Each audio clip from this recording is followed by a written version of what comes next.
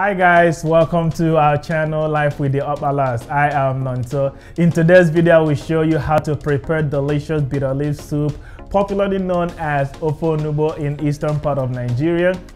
By the way, this is a special Omugbo or postpartum care treat for my wife who recently gave birth to a baby girl.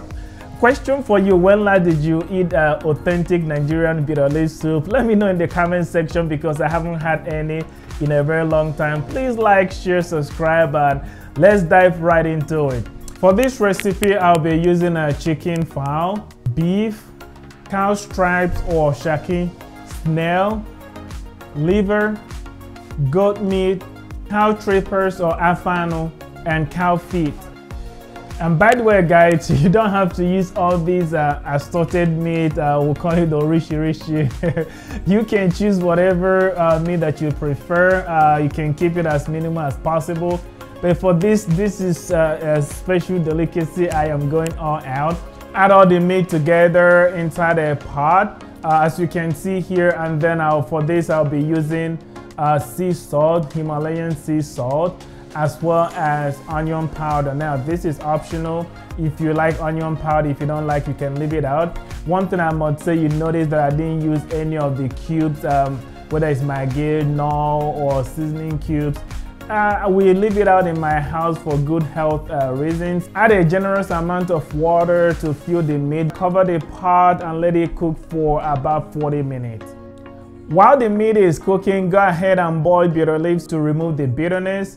Now, just because it's called bitter leaf does not mean that your soup will be bitter. Well, I must say, someone I know, let's just not call names here, once did that and the soup certainly was bitter and uneatable. So you don't want to do that. Cook for about 20 minutes to soften it and then remove the bitter taste. You will still need to wash it a couple of times to completely remove the bitter taste. Now that your bitter leaf is already boiling, go ahead and do the same process for cocoa yam. This is another important recipe we're going to be using for this particular soup. Wash off your cocoa yam and cook it for about 25 to 30 minutes to make sure that it softens. And once it's ready, I will use a blender to blend it. Of course, if you have a traditional mortar, you can also use that as well. Oh yes, this smells unreal. The aroma in this kitchen is unbelievable. At this point, I'm going to add stockfish. So if you plan to use stockfish, this is the right time to add it. Guys, I'm telling you, if you have never tried bitter leaf soup, you gotta try this. You are missing out. I highly encourage you to try this recipe. Be sure to check out the description box below for all the ingredients that I'm using for this recipe.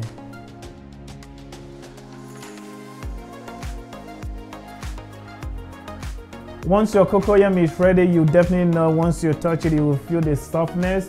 Go ahead and peel and run it through your blender. If you're going traditional way, well, I'm here in the US, unfortunately, I'm not a chef, so I don't intend to invest in a mortar. A blender can do the job for me within few seconds. Why do I want to go through that whole experience of pounding it with a mortar? Boy, I went through that for many years when I was in Nigeria. But anyway, go ahead and do that and set it aside. Next, wash your bitter leaf 3 or 4 times until the bitter taste is gone. We're more than halfway there, guys, so hang tight. I'm really excited to see how this turns out. I'm sure my wife will be excited too. So now I've gone ahead and added my cocoa yam and about 1 cup of oil, red oil. Some people use the palm butter if that's what you prefer, but growing up we always use the palm oil. That's what we use. So I'll go ahead and let this now cook for about 10 to 15 minutes until the cocoa yam is completely dissolved.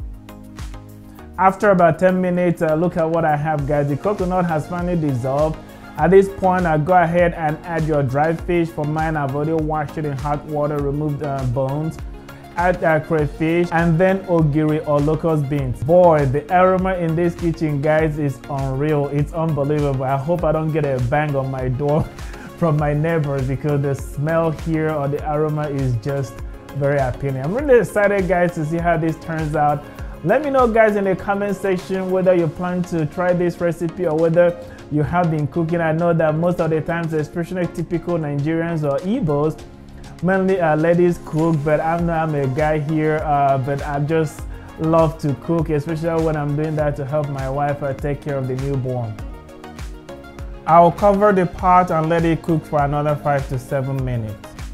Okay guys, I tested my food and I needed just a little bit of salt. Also, my wife, she loves pepper. I don't. So I just want to make sure that the soup tastes, good for her. So I'm going to be adding just a little bit of pepper to spice up the food. Once you're comfortable with the taste, the last thing here is to add your bitter leaf. Go ahead and add your bitter leaf and make sure you gently turn it so everything kind of simmers around, and allow it to cook for 2 to 3 minutes. Okay guys, this is really great. I just love how this smells and I love the taste. I am so excited. I can't wait for my wife to give this a try. Guys, I appreciate you watching. If you like this soup, be sure to hit that like button. Give it a thumbs up. Subscribe if you haven't subscribed to our channel. And be a looker. This is just the first among several soups that I'll be preparing for my wife throughout this Onugbu experience, or the postpartum care for my wife. So this is just one of those. Be on the lookout for other videos such as okra soup, pepper yam stew, and even, oh man, I can't wait to try this, guys. Ofe Onugbu, that is palm butter soup. Ofe Onugbu. Be on the lookout for these videos, guys. I'm really excited. Again, thank you for watching, and I look forward to seeing you in another video.